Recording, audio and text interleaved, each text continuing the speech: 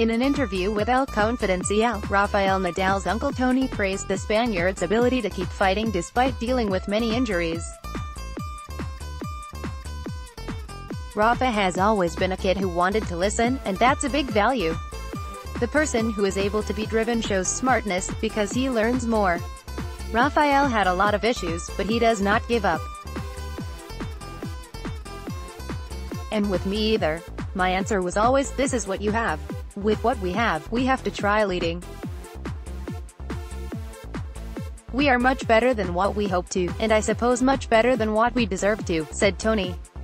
On Nadal's many injuries in 2018, the 58-year-old added, the pressure of matches influenced the situation. Most of the times he plays with pressure.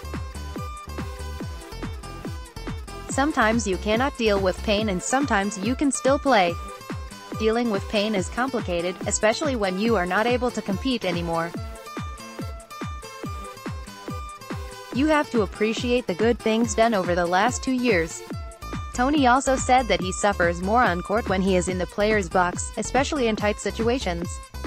I still suffer watching him on TV, though. I do not think you have heroes who never fail.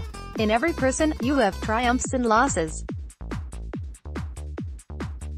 Almost nobody has a rising life. The big success is personal satisfaction. I was lucky to have success with Rafael when he won Monte Carlo, Wimbledon, Roland Garros. It did not make me much happier than when he worked at the tennis club of Manacor trying to make him improve and turn a better tennis player. How does the sport rank in my life? On a professional level, it was a big part of my life, where I was really thinking about tennis. I reflected for a long time on how to improve. And in my personal life, it is still a big part. I like getting through limits.